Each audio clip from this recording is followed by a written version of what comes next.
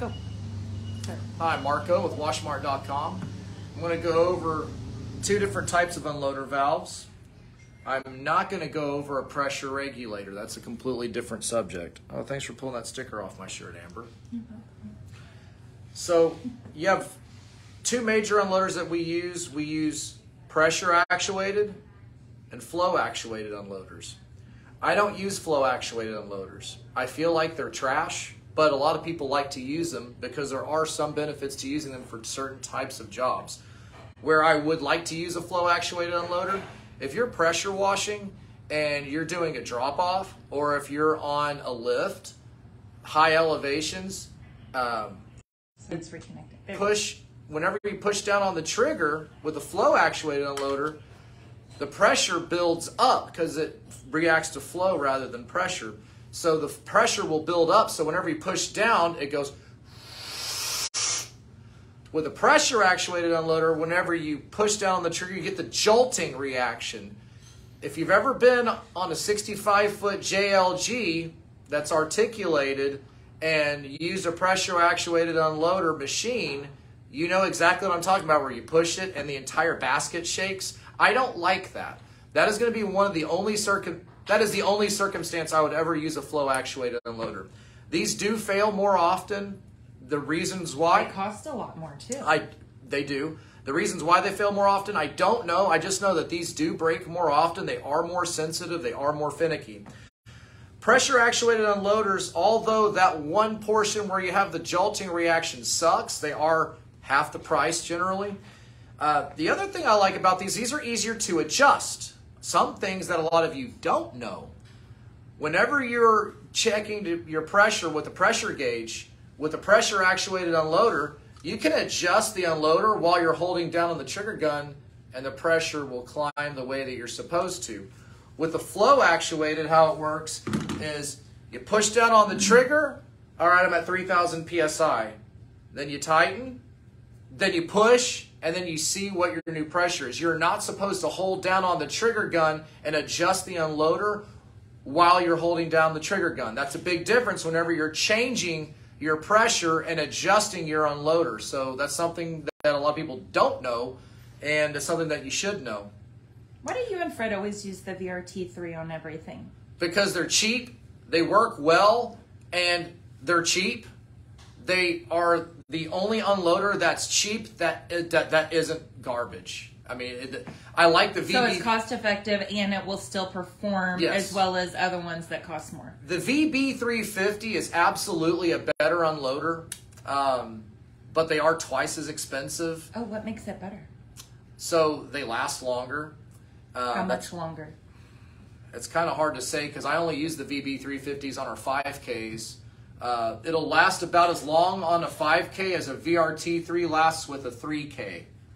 To kind of it's just rated for the 5,000. It's rated for 5,000 PSI, so it's not a good unloader for everybody. It's a good unloader, the best unloader if you have a 5,000. It's just the longest lasting unload. It's the longest lasting unloader that we've used. So if you use that on like the 5.5 gallon per minute, it would last for a very long time.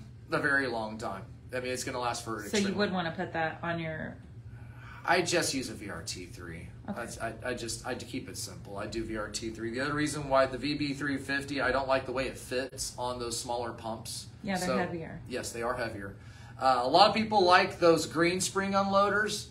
I have not seen a difference in flow and pressure. And everybody says it's got the 1/2-inch inserts and it makes it to where your flow is higher. I'm not seeing a cleaning performance difference in the field. I usually only sold those for 2-gun units is what they were designed for. Yes, but people claim that they make it to where you clean faster. When you bucket test them, it's the same with the same PSI. So if the bucket tests the same, it doesn't clean faster.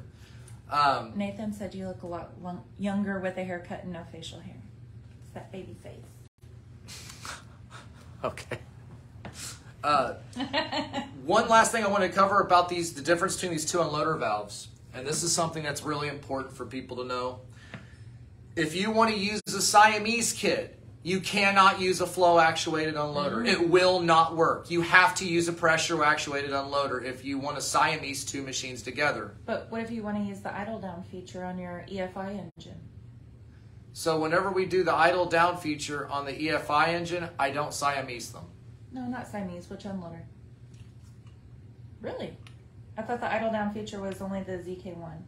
No, that's if you don't have the idle down. If you're doing the idle down, you have to use pressure actuated. If you're doing the idle down feature where you're attaching a pressure switch to your pump. Raj said the green spring is rated for up to 26.5 gallon per minute. So it is you need rated it for the higher flow machines. Yes, but I also tell people, and I'm a firm advocate of this, anything higher than 10 GPM for the majority of what we do and what we do, it's just don't. Okay. Just don't. But yes. Now for hydrovac companies that are using the RTX series pumps and the